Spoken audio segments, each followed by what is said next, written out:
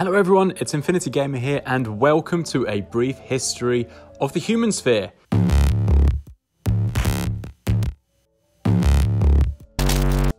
If you're new into Infinity, you might be interested as to how some of the armies came to be, why some of them really dislike each other, and the environment that you're playing the game in. So what I thought I'd do is scour a couple of the books that I've managed to get my hands on and concoct a bit of a small history of the human sphere with a bit of a lean towards just CodeOne for now. So focusing on the main history as to how we got into this situation where people are fighting against each other, and also a brief history of the four main factions that kind of exist in CodeOne. I will expand this out as we get into N4 so that if you are looking to make the jump from CodeOne to N4, you can learn a bit about some of the other factions that will get rules in N4 but don't currently in CodeOne. So, how did we get to where we are? The almost accidental discovery of space object GA60-37283, the first tangible wormhole, allowed the space agencies to take extra system space exploration seriously.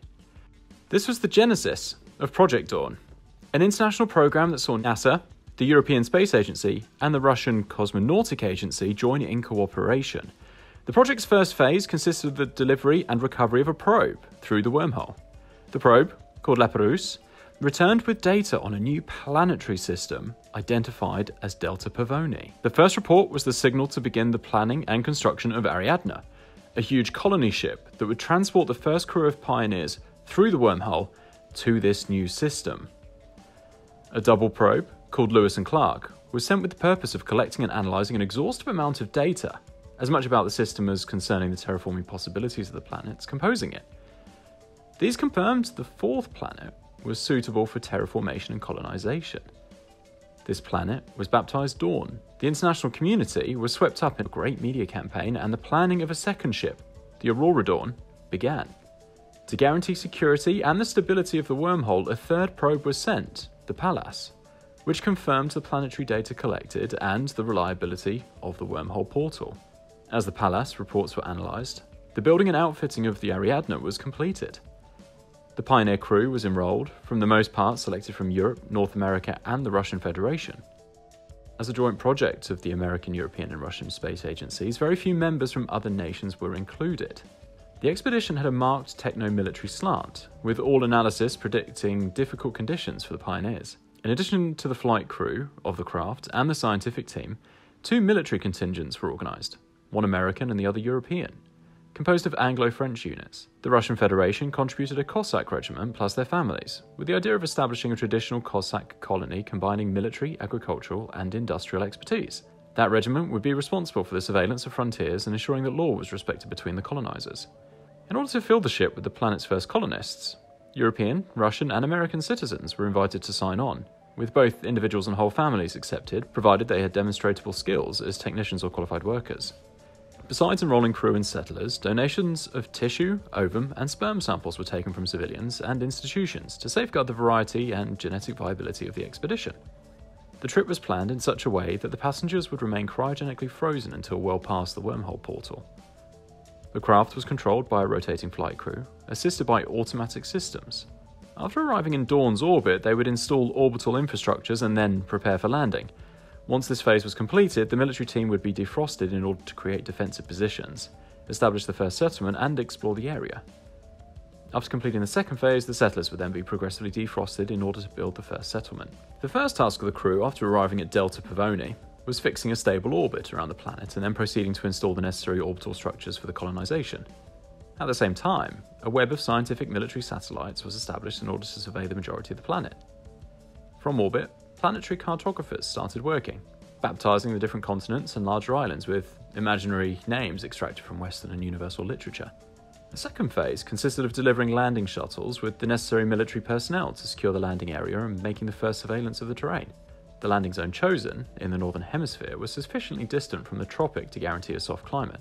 Placed near the Mirror Sea, watered by two rivers, and protected by mountain ranges with no volcanic activity to north and east, it seemed the ideal position to start colonisation.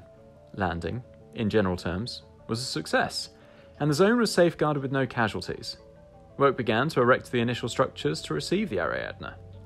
In the first explorations, the existence of several exploitable veins of ore at the north and south of the settlement were confirmed. Defrosting of the civilian personnel required for the final landing was performed with a reasonably low number of losses due to technical failure at only 1.5%.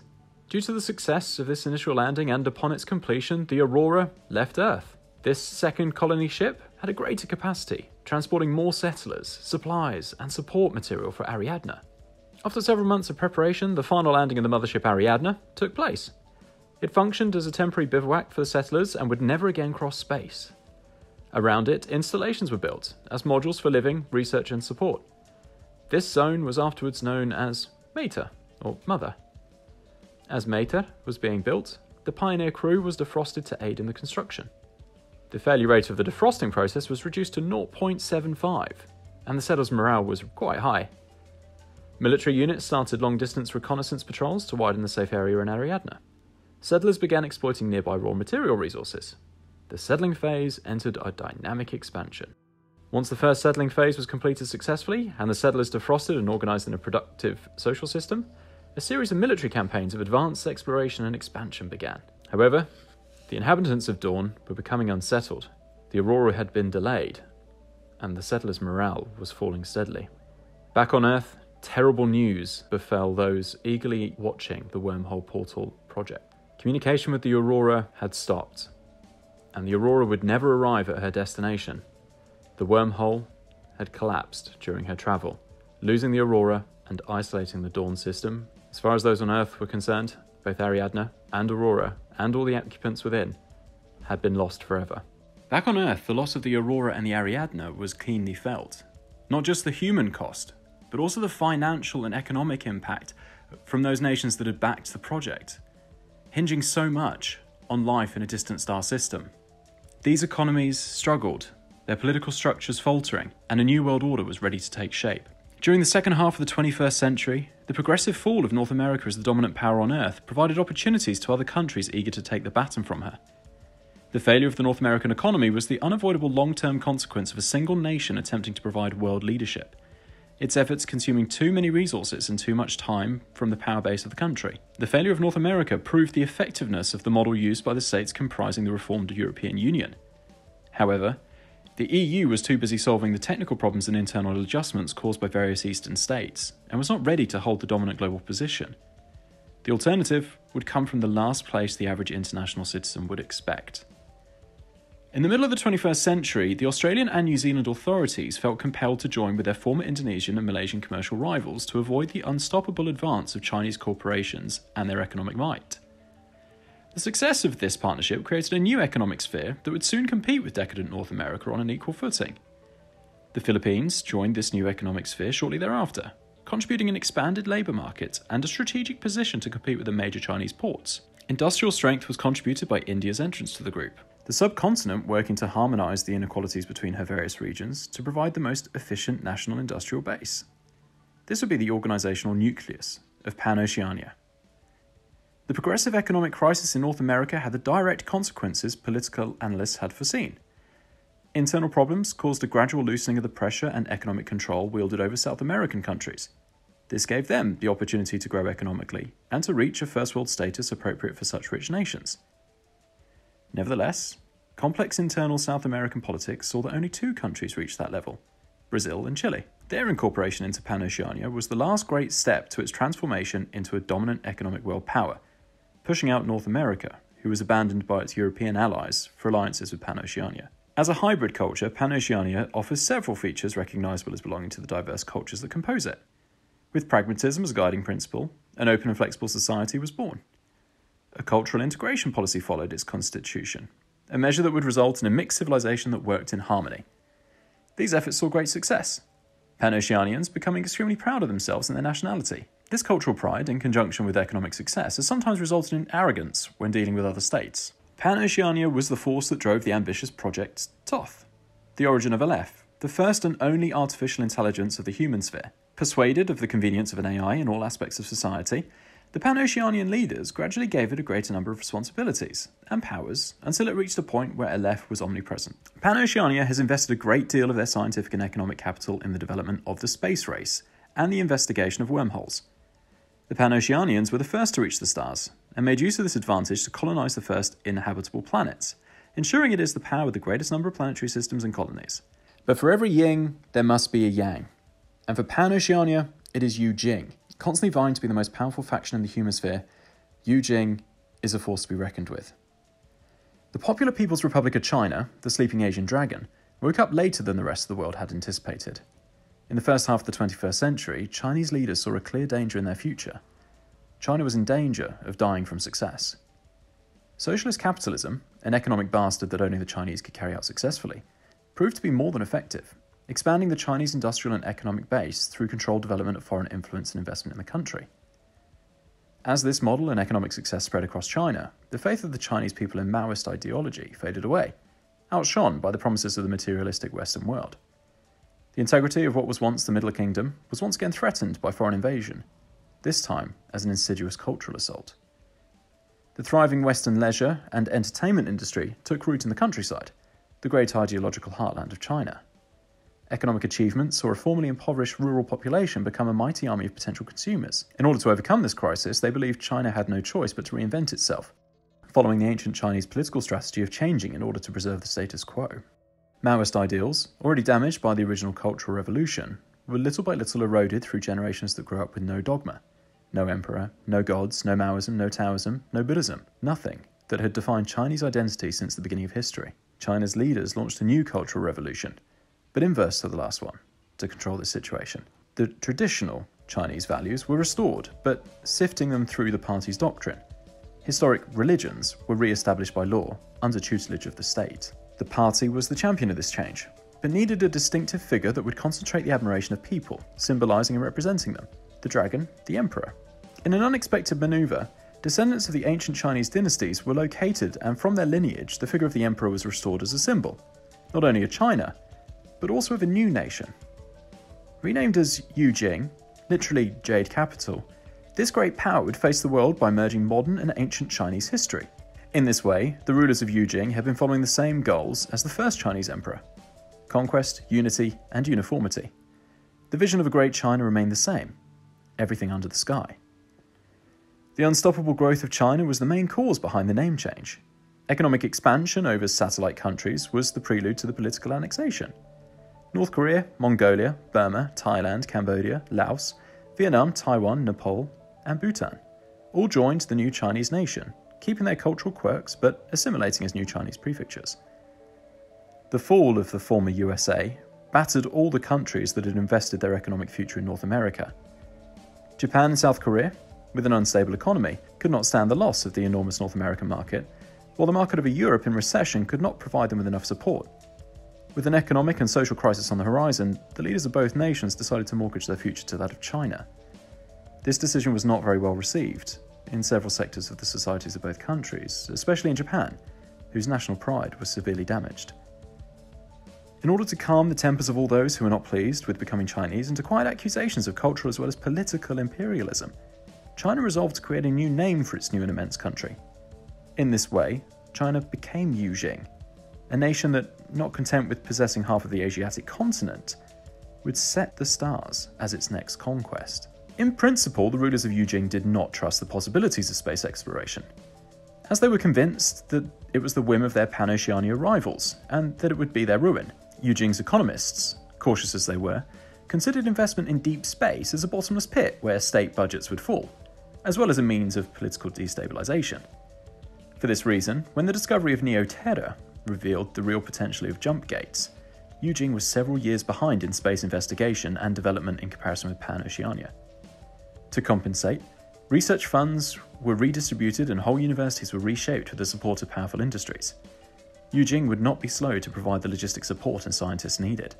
If there is one thing that defines Yu Jing politics and society, it is the balance between power and influence. All religious, politic, social, or economic power has one or many rivals that compete directly with it and try to impose their will on it.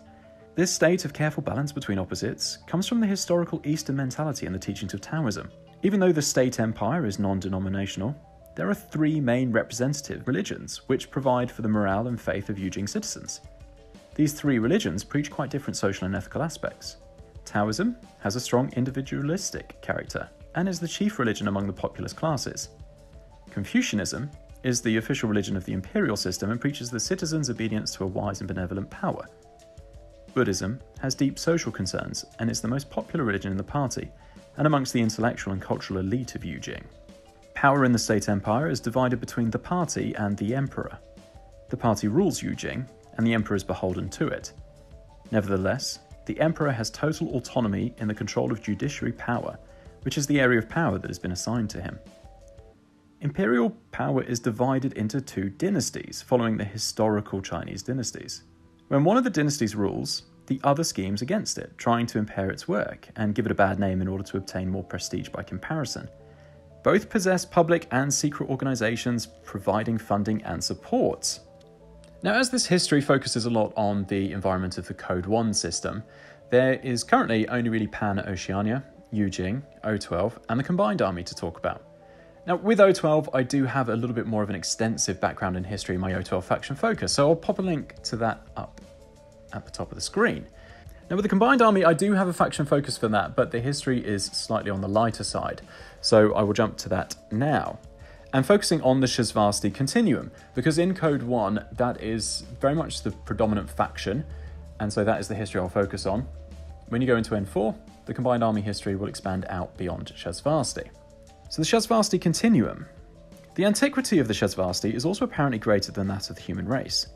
According to what has been discovered, they are not a very large race. A meagre conjoining of refugees and colonies from Messier 82, a faraway galaxy in the Virgo constellation. It seems that their galaxy exploded, killing 10,000 million stars that were in its proximity and 80% of the Shasvastii civilization. A population that originally counted several 100,000 million inhabitants was reduced to 600 million in an instant. The reconstruction of their culture delayed them many centuries. Communications between surviving colonies was hampered by the lack of spaceflight capacity. Rescue of inhabitants from outer settlements, dependent on supplies from nearby colonies or from the homeworld, was not as fast as expected, and many did not survive. A harsh catastrophe that nevertheless did not finish off this stubborn race. The Shasvastii had to face the crisis with determination. Gradually, and thanks to the production of a rapid and powerful fleet, they managed to reconstruct their civilization settlements. Owing to, or in spite of, their obsessive racial paranoia, the Shasvastii is an explorer species. One could say that curiosity and a hunger for adventure is just part of their nature. However, it is always tempered with the coldness of those who have already lost everything once. The Shasvastii are famous for the ease with which they adapt to any environment. They are able to resist the hardest conditions and mimetize with their environment to increase their possibilities of survival. Conscious that these qualities were the ones that saved them as a race, they have developed them to their maximum extent. Their adaptability is the reason why they are part of the Combined Army. Exploration, forward surveillance, incursion, espionage and assassination are the military specialities to which the Shasvastii have no rival. The main preoccupation of the Shasvastii race is survival. A great catastrophe in their past marked and altered them physically and psychologically. Shasvastii scientists have devoted all of their efforts to create gene therapies that will subtly modify the genome of their race to give it the maximum capacity of adaptation to any environmental situation. Currently, they are great creatures with very efficient bodies, able to spend brief periods of time in toxic environments without suffering great physiological damage, until their bodies finally finds a way to adapt itself to them. This does not always work, but when it does, a biopsy sample is sent to the lab so that with a simple gene treatment, any Shasvastii can inhabit that given zone. Shasvastii physiology is astonishing. One of their quirks is being hermaphroditic. It seems that after reaching the middle stage in their growth, possibly their equivalent to the end of adolescence, they decide which will be their dominant gender, initiating the hormonal changes required to change. The definition period, or divis in their language, is variable according to the subject, but in general will last up to 2 months. Once finished, this is irreversible. Nevertheless, in the Shasvastii body, the glands and gonads of the other gender will be present, although not completely developed. This means that, for example, Shasvastii females possess high testosterone levels, which, added to their feminine metabolism, makes them stronger and more resistant. This is a very useful resource for this adventurous race. In the case of the male Shasvastii, the presence of feminine glands and gonads gives them a greater physical and psychological flexibility. It also allows the males to carry spawn embryos, and lay them where the continuum wants to expand or colonize. The continuum engages in expansive space dispersion. Their space fleet is impressive, probably one of the best, with rapid and undetectable Shoni, tactical incursion vehicles. It is, however, too dispersed to organize massive offensives. Nevertheless, the attitude of the continuum is not completely expansionist or conquering. Great concentration of Shasvastii population in a few systems is not their goal. The great plan of the continuum is to place small Shasvastii colonies in all inhabitable systems. The central core of this idea is to avoid another demographic catastrophe. The Shasvastii race almost disappeared from the star map for having the nucleus of their civilization and culture placed in a few systems, which were wiped out by the explosion of another galaxy. To avoid this, each colony will have to be self-sufficient and store all the data concerning their culture in a wide data library and a varied deposit of spawn embryos as a genetic variety reserve. In this way, a single colony can regenerate the whole race in case the rest disappear. It is probably that the origin of the alliance of the continuum with the EI would be a natural expression of the Shasvastii thought. The possibilities of survival and the development of the Shasvastii race with the EI on their side are exponentially superior to what would result if they decided to face the EI. It is widely known that the continuum is participating in the Transcendence project with the rationalists, trying to create its own artificial intelligence so involved as to achieve total comprehension. Nevertheless, it is likely that its development will be very slow, as the Shasvastii have never been interested in the perfection of anything superior to simple artificial intelligence, oriented towards systems management. For that reason, they believe the main interest the EI has in their race may be their adaptability, their capacity to obtain information, and their facility to infiltrate other cultures. It is very possible that the continuum has turned into the spear point not only of the combined army, but also of the very EI itself. So then we fast forward to when CodeOne is set. It is 180 years into the future. The star systems colonized by humanity, collectively called the human sphere, have been claimed by massive interstellar nations who trade covert blows and secret wars to control the delicate balance of power. But an alien threat from the great beyond threatens to change everything.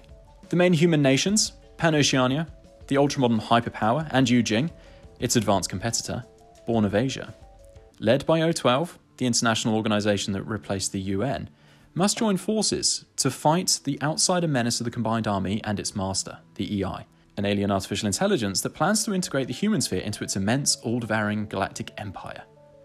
Will they be able to put their differences aside, or will their infighting be the undoing at the hands of the alien invaders?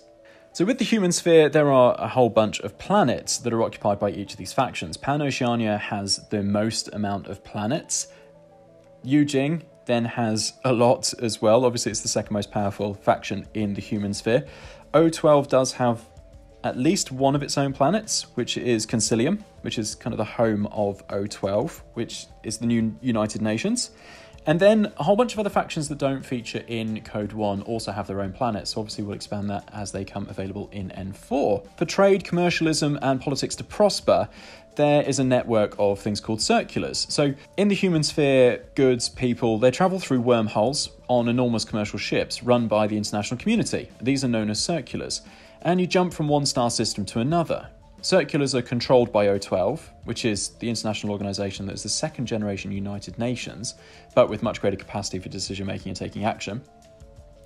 There's a single massively powerful artificial intelligence that is present in the entire human sphere, called Aleph.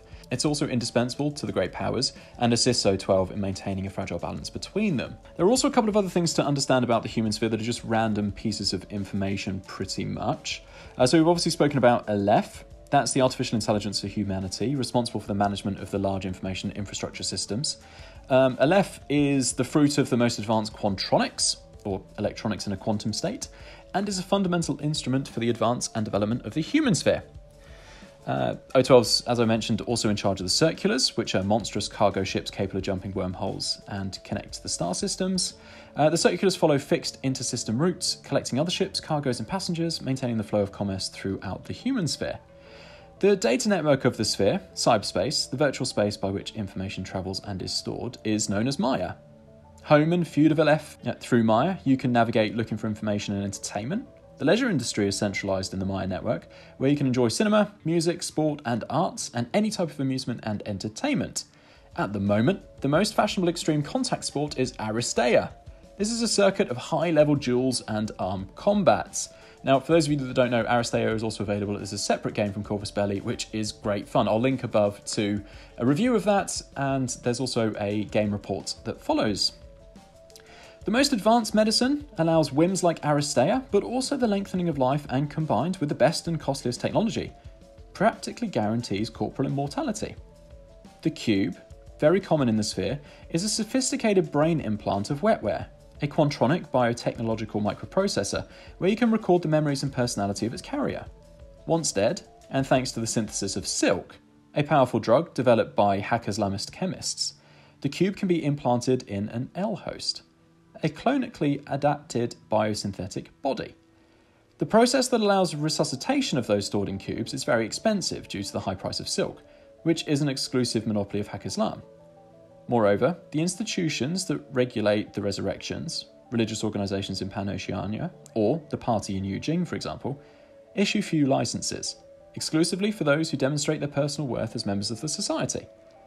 The advanced combination of biogenetic technology and experimental cubes, together with the great computational capacity of Aleph, has permitted the development of the denominated recreations, sophisticated L-hosts who carry faithful simulations of the personalities of important historical figures. These recreations, with talents adapted to present times, work as diplomats, soldiers, communicators or artists, loaned by Aleph to those who ask for and finance their creation. If you are looking to play Pan-Oceania, you may notice someone called Joan of Arc appear on the list. That is an example of a recreation.